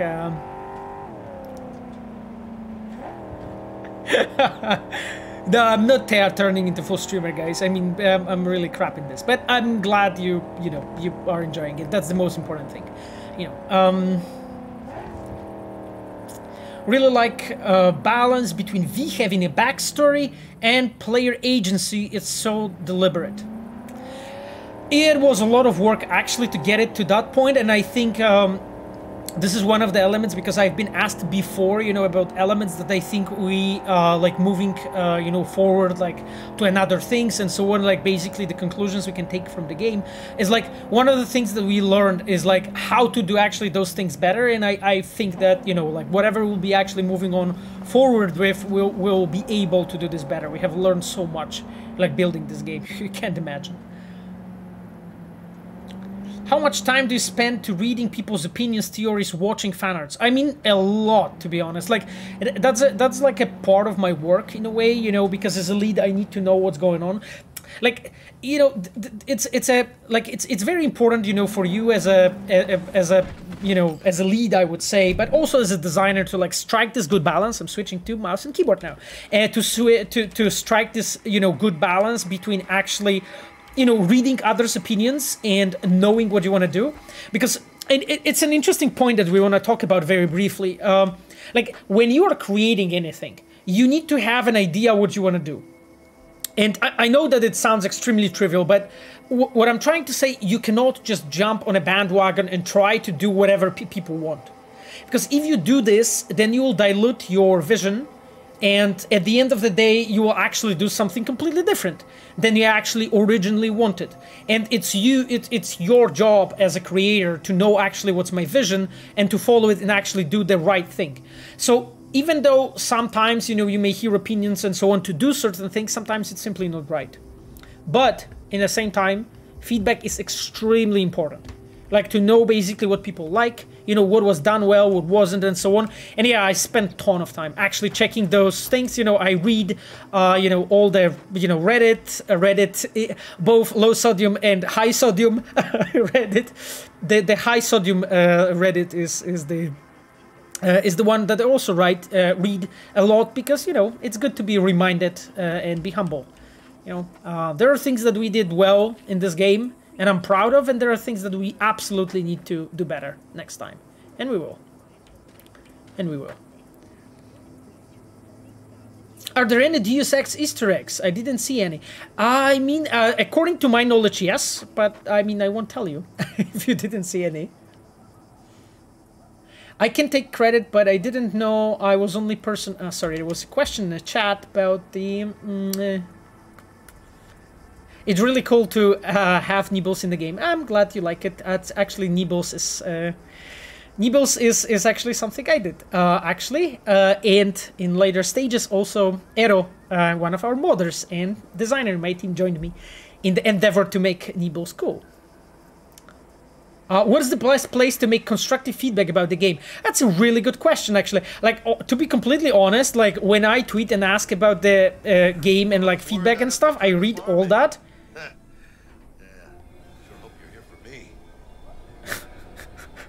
So if you want to like place any feedback, I actually think like under my tweets regarding the feedback place, this is a really good place. If you, of course, you know, have something as simple as bug, it's always the best to just send it to our customer support. There was also tweets from our customer support official page where you can check how to do so.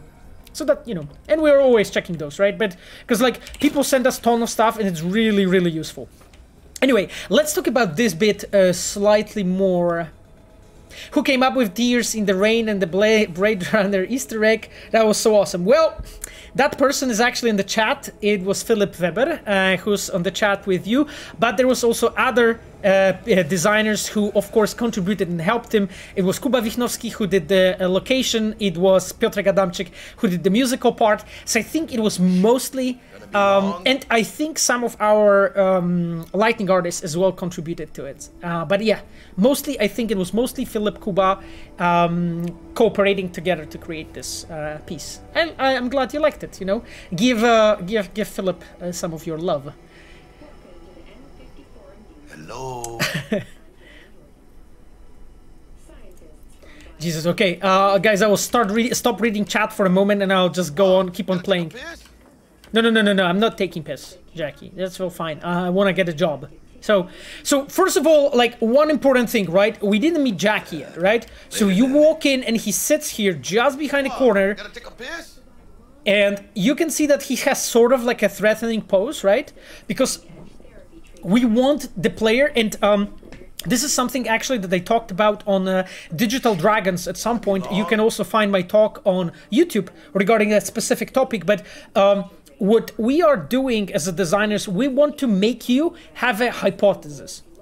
You have to, and you know, this is named in like completely different ways. It depends, you know, like literature studies call it a hypothesis or interpretation hypothesis. What we want you to have is an interpretation hypothesis. So what do you think about Jackie right now? What are your thoughts? Okay, some dude that I heard about, he's a kind of a threatening pose. He's kind of strong, you know, he looks like a big dude, and he has a gun sitting there. And he has a pose that's owning the space, right? So we want you to build a hypothesis in your head and be like, okay, you know, what I know about this character, who he is actually, you know, what are my thoughts? And then throughout the scene that you'll experience in the moment, we want to confirm or deny that hypothesis. And there's a very interesting thing about that, because if you deny the hypothesis of the player too often, player will feel that lost, and player will feel, okay, I have no idea what the fuck's going on in this game. Like, I can't understand what's going on, you know. And some artistic games are I think, doing sometimes that mistakes, that they're maybe too outlandish for their audience to understand really and have a grip. Okay, what the hell is even going on? But in the same time, you don't want to confirm players' hypotheses too often, because then players always know, and then they will feel that the plot that you're experiencing is very simple, and you can always guess it. You can always know what's gonna happen, and you don't want that. So a good mix in the story is like the moments when you are mixing up the hypothesis that you deny and that you confirm, basically. So let's see what happens. It's going to be a complicated question, but were the life path starting quests vastly different from what we have right now? Not really, to be honest. Like the life paths are right now the way they've been always designed, the ways we wanted to do them in the game. They were supposed to give you like an introduction to the game and then a feeling that you have a certain character, but then we wanted to give you as well an option to change, right? So as a player, when you started the Nomad playthrough and you were like, okay, I don't really like my Nomad, let's say, life paths, like life path questions that I have, and I don't really feel like a role-playing Nomad anymore, and let's say I don't really like, you know, being with Panam and hold that plotline. I actually prefer to go with Hanako and do all it like this and more go towards Corpo. That's what we wanted to give you, you know, the role-playing capabilities. So answering your question briefly, they haven't been really that different, to be honest. Like, we iterated them, but we iterate everything, right?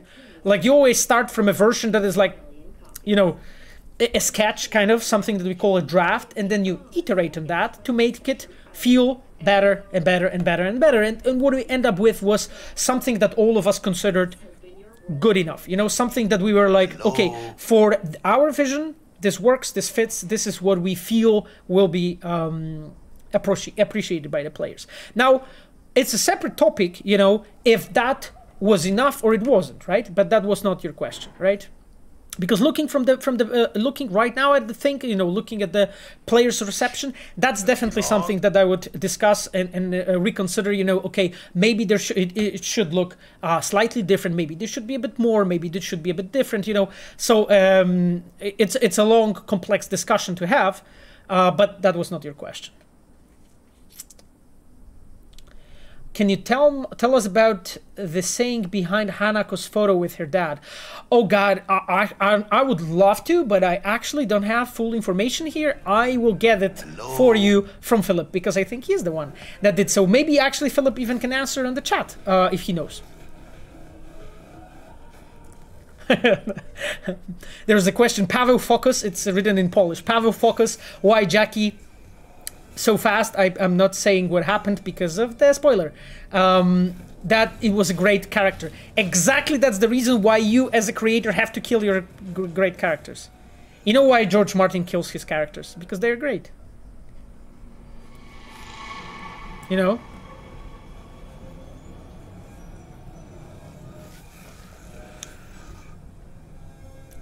Okay, I'll move on. I'll move on with. Okay, yeah, and there's the explanation from Philip on the chat. So if anybody's interested in that question, you can read it. It's a really cool detail, though. That what Philip just described. Yeah. Okay. Yeah, people tell me like take it slow, but I think I'm taking it so slow that it's probably like to get it slower. It's just to keep it as a screenshot, I think. So we'll slowly move on. Oh, and we also have Kajtek Kapuściński on the chat. That's perfect. Kajtek is our lead cinematic designer. He is one of the brains behind our scenes. You know, along of course with a lot of people, but with Kajtek I was cooperating very closely on our scene system. So give Kajtek some love. Kajetan Kapuściński, he's on the chat right now. Jesus, I think there's more reds actually than actual players right now in the chat. So anyway, let's move on. Let's move on. Let's do the scene. Yeah, exactly. Yeah. Thank you for shout out for Kajtek.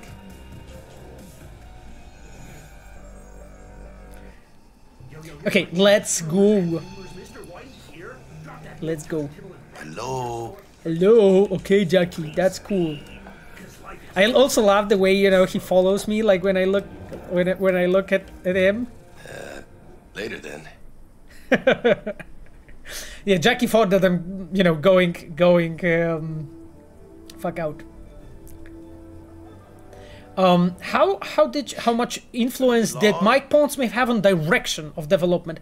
Well, I mean, Mike Pondsmith has been our consultant, right? He has been in the talks with us about lots of different topics and elements, as I mentioned just before. Designer in my team, Patrick Mills, our senior quest designer. Patrick was being in close contact with Mike, discussing lots of different topics and so on. So just make sure we get it right. Like I think that the way I would say it is like we had the control over the direction of what we are doing, because at the end of the day, like, we're making the game and those are our choices. However, Mike was very important voice for us, and you know, whatever he was saying was always taken into consideration in some form. So it all depends on the topic, you know. So I would probably be able to find all kinds of examples. Gonna be long. Okay, guys, I need to move on because they're just, the questions are getting longer and more. So it's just like, I feel it's more like an interview than me playing the game, to be honest. Let's go. Okay, no, it won't be long, Jackie. Besides, like, Jesus, we are like 15 minutes to the chat, to the stream's end today. So I will slowly like start to wrap it up, I think, in a moment. I will actually finish probably this conversation with Jackie and then move on to some questions, and then we'll probably wrap it up. I think that would be best. Oh God, I'm sorry. Like, my friends are spamming me with like messages. People from Red, I mean. Was it always intention to go open world? Yes, absolutely. We never really consider linear narrative. No, not at all. Like, those are the kind of games we are doing. This is our DNA. Okay, guys, I'm really playing the game. Hello. Like, you can bother all other Reds with the questions now. Just tag them basically in the stream so that they can see your questions. There's so many of them. I think that probably any kind of question can be answered. Are you Jackie Wells, by the way? Are you Wells? Jackie, por favor. V. Seems you have cargo that needs to be moved. Oh, where I'm from, you share a bit about your soul before you talk biz. Eh? It's kind of like a custom. Or just good manners, you know? Huh. And this is a super cool thing. So, you know what Jackie just did? He basically set the boundaries. What he did, he was like, okay, where I come from, you talk and share your soul before you do the job.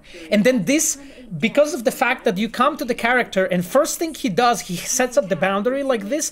We are, as designers, as writers and so on of the game, we start drawing the picture. We start drawing a picture of that character, who that person is. And those defining moments, you know, like, let's say the first impression, you know. So basically the hypothesis that we just had, you know, when we saw Jackie being kinda dangerous, I would say it's kind of denied. He doesn't really look that dangerous, but he's still, you know, with the gun. We don't really know what he does, but he basically mentions that we need to share a bit more together. And you start to think like, okay, what the character is actually really about. Yeah, okay, Jackie is. Why don't we start with you then? NC native right here. Got Haywood in my blood. Never been to NC. That doesn't mean much to me. So, imagine a place where everyone's like your bro or sis. Or a distant cousin, at least. I think I understand. You don't have to like each other, but it's family. That's Haywood. That and everyone's back in iron. And you? I guess you could say I'm from my own Haywood. You and me, we're gonna get along fine. Cargo. Huh. Now, this is a really cool part. I don't know if I'm right, Kaitek, that you're the one that worked on this scene, by the way. I'm not sure if I'm right here, but I love this moment. So there are so many cool things in that scene, but one thing I wanted to point out to you. Look what Jackie did. Like, he talked a bit and so on, set up the boundaries, set up like the stage and so on, and then he basically pushed the cargo towards us. And this is a really old trick in like gaming industry. The moments when we are showing like the characters' impact on the world they are placed at, it makes them ingrained in the world more and feels more real. Like there's lots of like situations when you see games when characters are barely like touching the world and like having any interactions with it by themselves, and when they do that, you sort of like start doubting and you're like, okay, that world is not really real. And Jackie here, when he pushes that cargo, you can feel, okay, you know, that's physical, and there was this visible weight actually that that this cargo has. Jesus, there's so much conversations going on in the chat. I hope you guys are having fun, because I definitely am, but I can't keep up reading. Oh, Tingilia cosplay. Thank you actually for showing up. From what I remember, aren't you the one that won the cosplay contest with amazing Dum Dum cosplay? Aren't you? Like, I think you are. Anyway, thank you for showing up. Okay. Yeah, there was a question when we can expect more streams. I'm streaming every week at 8 p.m. So we'll be moving on, and I hope we'll be moving on faster, Jesus, because this is terrible. Let's load it in the car. Oh, well. And then you can see Jackie like just getting that thing, you know. And this is an amazing thing. I got held up. That our like cinematic director, Sebastian Kalemba, is very often talking about, which is like showing the weight of an object and basically like how heavy and bulky it is. You could see like how Jackie like, you know, lifted the object and so on, and you know, like took it and carried it here, and basically it's supposed to just, you know, show the weight of the thing, of course, but that makes the animation, that makes it like actually feel more real. And you can see the staging, right? In the scene, like Jackie walked off, right? He stand here, so what happens? He is naturally funneling me to this spot, right? He's not standing in a way that I think as a player that I should stay here, right? He's actually naturally funneling me to come over here. So okay, let's put the thing in the trunk. What a fat ass. What a fat ass. Yeah. Okay. And let's get into the car with Jackie. We headed out? Yeah, well, we'll head out like kind of soon, Jackie. Don't worry about it. Now,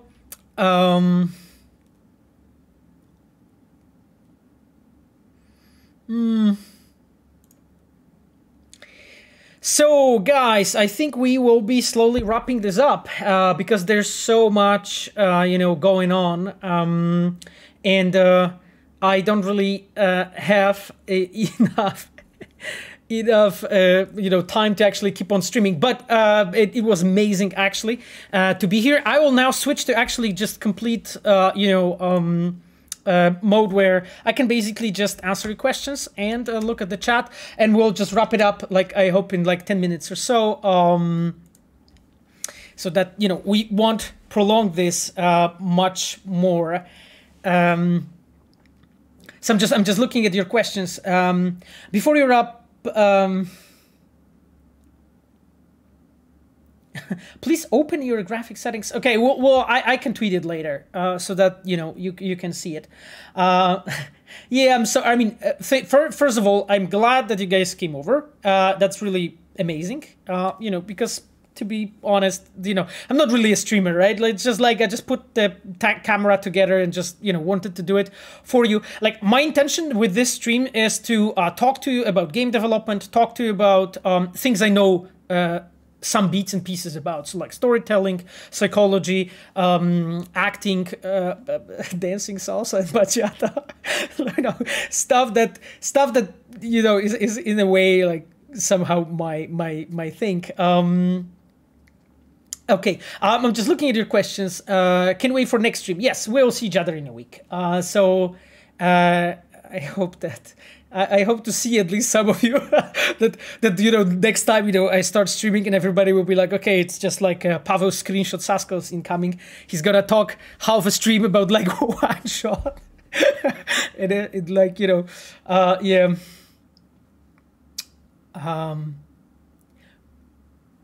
Next time, would you consider Maelstrom face paint? Yeah, exactly. Like, actually, the pickup and the dum-dum and Sono, that's a character quest I worked on. So absolutely, I could just have the the dum-dum makeup. The dog, I'm terrible. Yeah, there's a question about like creating additional things for the game and so on. The chat's going really fast. Just few things. So when you're actually working for expansions, and I worked for expansions for 2 bigger IPs. One was Two Worlds 2 that we may not have heard about. It was like, I think it was 11 years ago. We have done some expansions. Then I worked on expansion and enhanced edition of The Witcher 2, and both expansions of The Witcher 3 that I've been leading as a lead of the quest team. Of course. Regarding like creating additional things for every game that you're creating, it's really interesting thing because you have an access to like fully functional engine, access to actually tools that are strong, access to the team that knows basically how to make those things. Like so many things that have been like complex and difficult, and we had to like figure things out. Like, like the scenes that I shown you, like for instance, like with Jackie and the car and the prop, which was this huge case that he's carrying. Those things were difficult to make, to actually make it work so seamlessly as it is and not glitch and just like nicely and move Jackie like this and so on. This didn't happen by itself. It's actually like a lot of technical components that we had to put together. So actually, to be honest, working on additional things for the game, if you are in a situation as a game dev that you're working on it, it's like a blessing, to be honest. Like, I don't know a single dev that doesn't like that. It's really awesome because it just, you can do stuff that you wanted to do, and in the same time you have all the knowledge, right? It's just like, you know how it feels? It feels like writing the same time, maybe again, the same book in a way, or like, taking all the experience that you have and writing another chapter. It's just so amazing, and it's a great feeling. So working on expansions is really cool and very enjoyable, stressless, not stressful, basically, experience. Does 2077 take place in the same timeline as book Cyberpunk Red? That's correct. We have been in constant contact with our Talsorian games, with not our Talsorian games, with Talsorian games that are basically the developers and publishers of Cyberpunk Red, and we try to pay attention to all the small things. Who created the Prophet Gary quest? Well, that's a quest from the designer in my team, and that's a quest done by Moritz. Moritz is he did like really cool stuff in this game, including the Delamain quest and so on. So, yes. Did you meet these voice actors? I met the Polish ones, correct. Yes, I met the Polish voice actors. Yeah, thank you for saying it was a fun stream. I'm glad, I guess. It was, I'm an absolute noob when it comes to this, so yeah.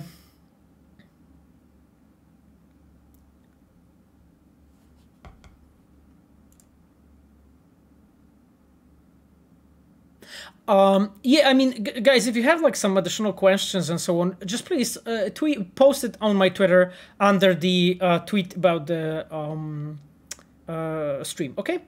And I'll just take a look, like, because some of your questions, I imagine, were probably like, I would just have to write a book about it, to answer it well. So, yeah. So just please, like, if you have any questions or something comes to your mind, just please tweet it there. It will be easy. It's just under my tweet, okay? Because I need to, I have to have majority of my notifications muted because my phone would die. So that's why I just always check under my tweet what I have there and try to go over and check it. Okay, then. Yeah. And guys, once again, I wanted to do the shout out for our amazing moderators. So Lilaya, who is streaming our, who is streaming World of Warcraft. You can check her on my recommended streamers as well. You can also check our producer for the UI team. She is streaming the Destiny 2. Also has her channel. It's also pretty fun to hang out there. There is also, of course, Alicia. She is streaming Gwent, and those are our community managers. So please just, yeah, exactly. Shout out to Alicia, because they were amazing. And of course, Repek, who was helping here. And I think also, everybody that joined, especially, yeah, exactly. Ayano just messaged with her icons on the chat. Okay, one thing I wanted to mention though, thank you for all the Reds though that came over here and wanted to participate and actually do this. I really think that we can really do something amazing together. And to be honest, like, if you guys enjoy this, then, I'm all for doing it, over and over. So just please, feel free to come. So thank you for all, and especially the Red team, the dev team, the developers that came over here. I know that I'm the one who's speaking, but please be like, I want to put so much emphasis on the work the team is doing. Yeah. The team is doing, and so on. And thank you as well for my girlfriend, who just messaged in the chat. She's also our moderator today. She just thanked for everybody from the Red. 10 out of 10. Okay, that's very I'm very grateful for the score. I was hoping that it will be like around 2 out of 10. So that I'll get it at least to that point. Yeah.